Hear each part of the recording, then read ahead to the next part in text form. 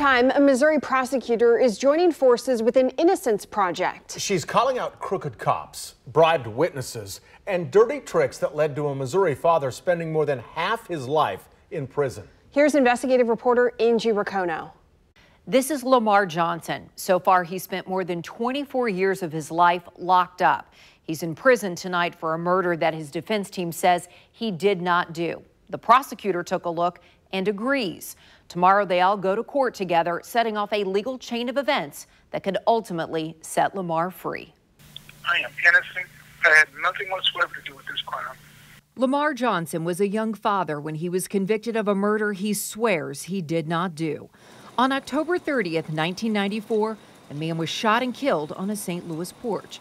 A witness told police men in full black ski masks, similar to this one, bolted down a nearby alley. There was no physical evidence, just one witness who said Johnson was the masked killer.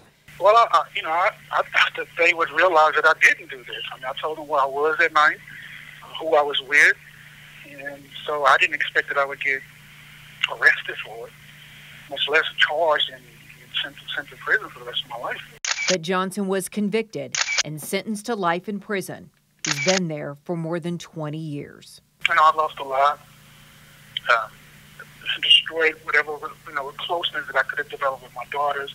My mother's old now, and I'm not there to be able to really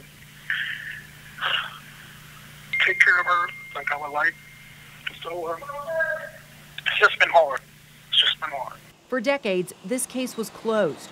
Johnson kept fighting and finding pieces of what he says is the real truth.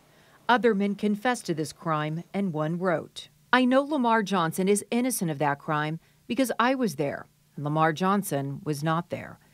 Eventually, Lamar Johnson connected with the Midwest Innocence Project. They brought their findings to St. Louis prosecutor Kim Gardner.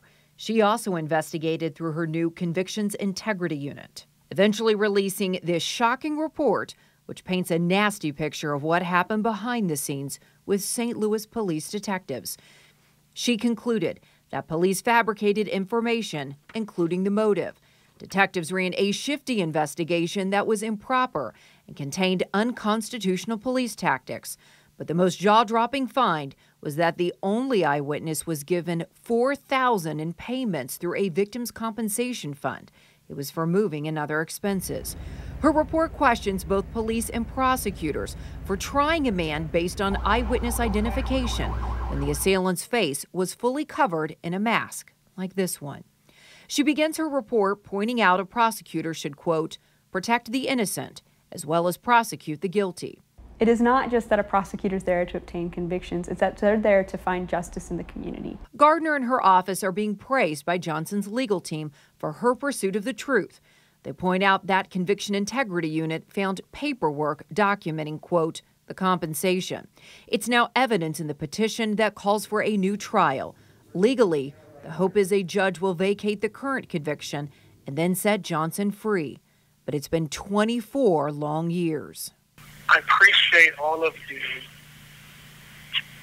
attention, and I'm definitely grateful to Mrs. Gardner's office for, for just taking another look at the case.